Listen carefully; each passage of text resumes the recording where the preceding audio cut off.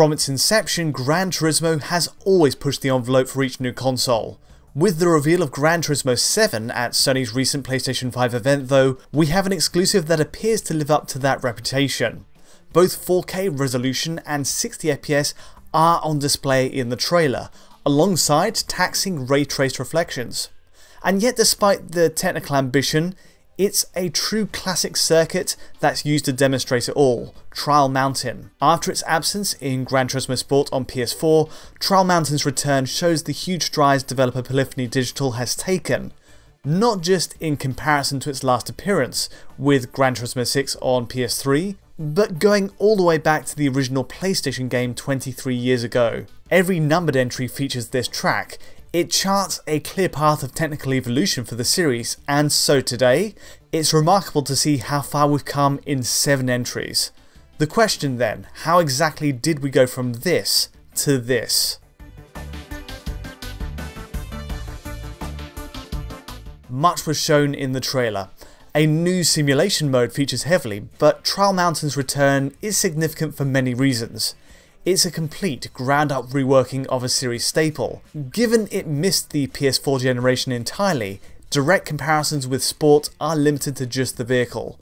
So let's take a quick peek at that side by side first. The route is taken by Mazda RX Vision GT3, which is already added to Sport's dealerships. In theory, most cars could transfer over in a similar manner. The design of the Mazda makes the jump from GT Sport more or less as is. Much of the internal material work, the chair fabric, the rubberized texture on the wheel, LEDs, and even that rear view screen are matched. Lighting conditions differ, of course, and ray tracing factors into the latest game, but the design itself is close. Still, Gran Turismo 7's rendering has an advantage. We're getting a native 3840x2160 image, in the trailer at least, rather than PS4 Pro's 1800p target, which, if you'll remember, used checkerboarding to get there. In other words, the PS5's power boost affords the game greater clarity all round. The visual jump is clear, and that also goes for the ray tracing. An overview of the garage reveals a huge focus on ray traced reflections. Chrome materials and even opaque window surfaces reflect the environment with more nuance than we've ever seen on console. The vehicles even reflect their own details as we pan around that polished chassis. This is the real deal. The caveat, as Alex Battaglia's breakdown of the PS5 conference points out, is that these reflected elements run at a lowered resolution of what appears to be 1080p in this trailer. It ends up giving portions of the screen an aliased look within an overall higher res picture, with almost checkerboard-esque artifacts. Still, it's a huge leap over the screen space reflections of Sport, where artifacts could creep in. This is just one example of how PS5 can leverage a form of ray tracing, while keeping 4K and 60fps, and it really impresses. There are myriad other ways PS5's power could be used. Indeed, the developer has already shown off 8K and 120fps footage of an enhanced Sport build back at the Interb 2018 event. Today though, this Gran Turismo 7 trailer runs at just 60fps without skipping a beat, but doubling that refresh to potentially 120 has been noted by Polyphony as a higher priority than boosting the resolution. Whichever road it eventually takes, the trailer is still a showcase in its own right. Everything presented here is, after all, a work in progress, and there's no release date for the game itself. For now, we have Trial Mountain presented at 4K 60fps, more than enough to dig our teeth into for a trip down memory lane. Our first destination then is the original Gran Turismo as released on PlayStation back in 1997. This is where it started, giving original tracks like Trial Mountain, High Speed Ring and Deep Forest Raceway their debut. Now this is running at 240p captured on PS2 via an OSSC, while the menus switched to 480 interlaced. Given polygonal 3D was still in its relative infancy, the target was rightly set at 30fps too, though with some drops. That being said, a high-res 60fps mode is also bundled in here, limiting play to just one car and for nighttime races only. It's still a blast to play even at 30fps though, but there's no question it's a product of its era. Textures were pixelated and unfiltered, and PS1 lacked the perspective correction to prevent a warping artifact, typical in most of its 3D games. And yet, it still shone as one of the most technically pioneering games of its generation. Cars looked and handled in a believable manner for the time. Their surfaces had a faux reflection effect. Pop-in wasn't as bad as most of its contemporaries.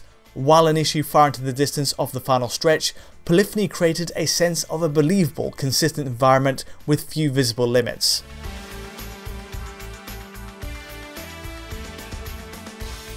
Trial Mountain is no doubt a showcase for the original game's tech. A lengthy tunnel along its back straight let players hit incredible speeds without incurring a performance hit or revealing too much pop-in. It's a simple, repeated structure that gives way to a stretch of overhanging trees, a beautiful crescent of green.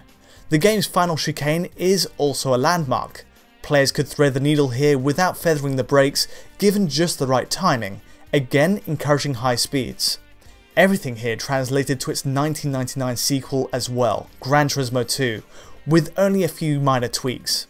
In general, Gran Turismo 2 was a bigger game in scope, more cars, more tracks, and vehicles had slightly more stable handling, but for a true technical evolution of Trial Mountain, we'd have to wait for a new generation. In perhaps the series' most radical technical push, Gran Turismo 3 arrived in 2001 to help usher in a new generation. The PS2's GPU, known as the graphics synthesizer, was known for its high fill rate, and Polyphony really pressed a huge advantage with it. This time it meant the team could push for 480 interlaced gameplay in widescreen at 60 frames per second. Not only that, but comparisons of Trial Mountain show pretty much every aspect of its visuals were touched upon. Textures were replaced across the board, new brick materials lined its tunnels, while a baked-in light shaft effect flickers through the trees on that back straight. Cars too evolved not just in their handling, but also visually. Their number may have been reduced from the 650 available in the second game down to 180 in GT3, but with a focus on quality rendering instead, with an entirely reworked handling model too.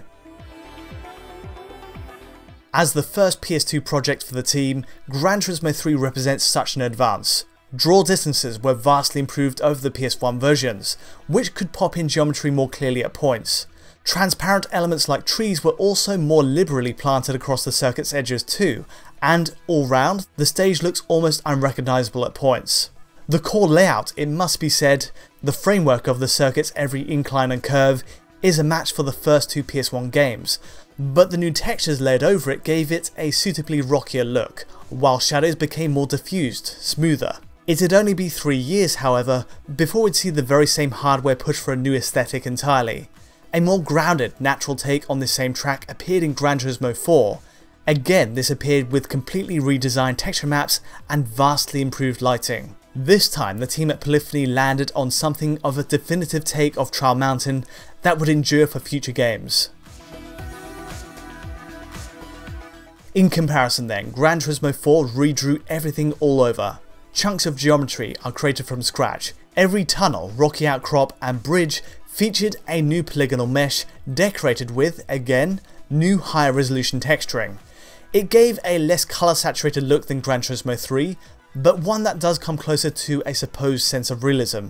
Even those lovely light shafts were dialed back a bit between those rows of trees, but the result does look more natural in the end. Despite being a fictional spot, the colour grading, tree designs flanking the track, and materials fall much closer to its inspiration in the Sierra Nevada range. Not only that, Gran Turismo 4 broached new technical ground again by presenting all of this with a 480 progressive mode, or even a 1080 interlaced option, supposing you have the NTSC version of the game. It represented the series' pinnacle, and there was no telling at this point we'd have to wait a full 6 years to see the next true numbered sequel. Gran Turismo 5 landed in 2010 and of course brought with it its own take on Trial Mountain. The rendering techniques changed with the hardware shift to PlayStation 3. We had a 1280x720 mode using 4x MSAA, or alternatively, with 1080p output selected, a 1280x1080 mode with 2x quincunx anti-aliasing. That 720p mode, it turned out, proved sharpest. Either way, in terms of clarity, It's in another lead to the rather noisy output over PS2's component. It was sadly at this point that the series' lock on 60fps playback began to slip. The PS3's GPU, the RSX, could struggle with its limited 256MB of allocated RAM, especially faced with transparencies, with drops under 60fps as a result and screen tear. Its take on Trial Mountain, fundamentally though, uses the Gran Turismo 4 template. It's bolstered by improved textures, lighting, and vastly updated car models with cockpit view. It also featured a move to cascading PCF shadows native to PS3, all of which created those thicker diffused outlines on the ground.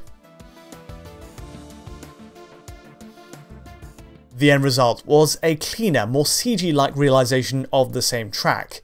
It's here the template stuck though. Even 3 years on with Gran Turismo 6, we ended up with the same principal circuit design, with only a few tweaks to the roadside textures. But the overall package is very similar to the 5th game. Again, we had a shift in priorities in how it's all presented on a 1080p screen, polyphony pushed the resolution to 1440 by 1080 on PS3, with a pass of MLAA that created a sharper presentation all round. It again saw plenty of moments with frame rate drops or screen tear when pushed with too many rival cars. Still, for Trial Mountain, there wasn't really much change this time, and little did we know that it'd be the last we'd see of it for another 7 or more years. With Gran Turismo Sport's focus on real life locations, the wait is on for Gran Turismo 7 to take us back full circle.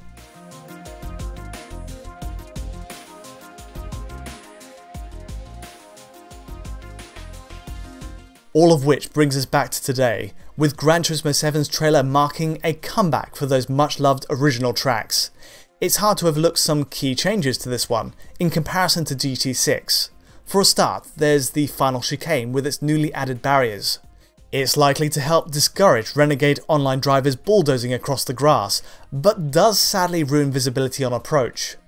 There's also a general lengthening to the circuit, thanks to a longer back straight. The rest comes down to the fine details though. The updated lighting model and physically based materials of Sport with HDR all feature. The trackside is also now replete with more plants than was ever possible on PS3 with its limited memory bandwidth, and every point of geometry is completely resculpted. After so many iterations on the Gran Turismo 4 design, we finally have a full reworking. Add in the promise of ray trace reflections, there's a lot to look forward to here. Marrying a classic track with cutting edge tech is a masterstroke for this trailer. It only serves to underline the progress the series has made in its 23 years on the road. From its PlayStation debut through to incarnations on PS2 and then PS3, there's always been a clear advance in its technology. But equally, with each release comes a new set of expectations, a wish list. Gran Turismo 7's engine builds on the work started with Sport, certainly. But with PlayStation 5's beefier 10.28 teraflop spec, there's a demand to see that power used to see still newer features. Fully dynamic weather on every track, similar to Project Cars, would be high on there, as well as a more realistic damage model. It's great to see the return of a classic Gran Turismo career mode here, but better in-game handling, AI, and improved chase cameras are also key wants. Even so, the sampler shown on PS5 achieves what it sets out to do.